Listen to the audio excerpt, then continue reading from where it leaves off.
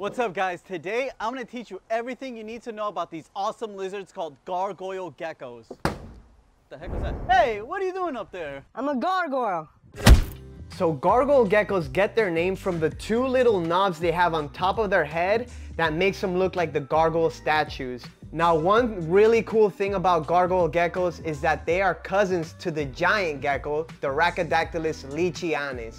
And this is a leachy or a giant gecko. This is the largest species of geckos in the world and they're cousins to the gargoyle gecko. All these guys, including the crested gecko, come from the same island of New Caledonia. They inhabit subtropical forests where they're typically semi-arboreal. You'll find them in the lower shrubs and trees, and the giant geckos will inhabit the taller canopy.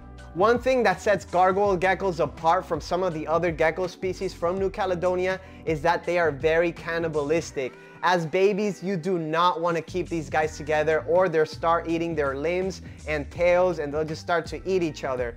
They have these very thin, razor sharp teeth, unlike the crested gecko, that are made to hold their prey down, and they love eating geckos. Fun fact about gargoyle geckos is these guys can live a pretty long time. Average lifespan is about 15 years, but we actually know of some gargoyle geckos that are in their 30s. Pretty crazy. This guy actually right here that I have in my hand is one of our oldest males. He is about 12 years old and he's still pumping out babies. So gargoyle geckos are semi-arboreal lizards. What that means is that they're gonna spend a lot of their time in the lower canopies, climbing and jumping from branch to branch. Now, gargoyle geckos are a little bit of a heavier bodied gecko. As you can see, they do love to jump. When we set up their enclosure, you wanna make sure it is a vertical enclosure instead of a horizontal. More vertical space is always good for arboreal species. You wanna make sure that it has a good substrate that's gonna hold the humidity. We like to use mulch. It's a good substrate where it's not gonna get too wet, but it is gonna hold some humidity. But you could use, sphagnum moss, you could use peat moss, you could use like soil. It just depends. You want to make sure that there's no like fungus or too much of a growth growing in the substrate. You want to make sure it's humid but not wet. These guys, like I said, they like to climb. So you want to make sure you have a lot of branches. We like to add a lot of vertical branches, horizontal branches, diagonal branches, just making sure that the animals can climb any which way they want, and a lot of foliage. The foliage allows them to break those visual barriers. It allows them to feel more secure. No gecko likes to be in a big open space. They want to feel like if at a drop of a dime they could hide in between something and get away from a predator. So you want to replicate that in their environment. Gargoyle geckos, like a lot of the New Caledonian geckos or nocturnal geckos, are not going to need UVB or heating. The cool thing about gargoyle geckos is they are a little bit more tolerant to the heat than a crested gecko per se. If you have them in a big enough enclosure like this one, this is a 18 by 18 by 24 size enclosure. We could actually, if we wanted to, we could provide like a 25-watt heat bulb on one of the corners or even a heat mat on one of the corners. They actually sometimes will come out and soak in that additional heating. That's not required. And if you're not sure what you're doing, I always recommend to go with room temperature, because that is just like a cookie cutter way to do it, and there's no way you're gonna make a mistake like that. If you want to provide additional heating and your enclosure is big enough where the gecko could escape the heat if it wants to, then you could add that additional heating. You want to make sure that they have a little bit of thicker branches than, let's say, a crested gecko or a smaller gecko species. These guys do love to hide just like the crested gecko, but they will actually come out during the day a lot of times and just hang out in the open. So when we're talking about the temperature, 75 to 78 degrees is ideal for the ambient. And the humidity, you want it to be 60 to 80%. You don't want it to be too wet, because these guys can develop bacterial infections if it's kept too wet.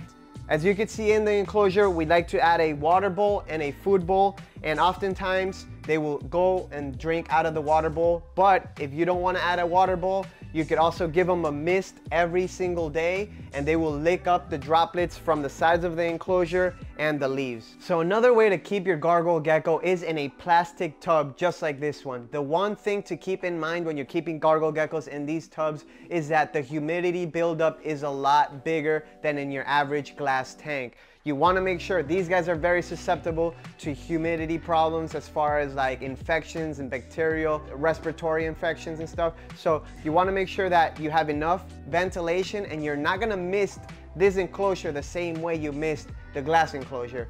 You want to keep a water bowl in there, make sure they're not going to spill it, and as a substrate, make sure that it's not damp. You want to make sure, if anything, is a little bit on the drier side, especially when it comes to tubs like this one.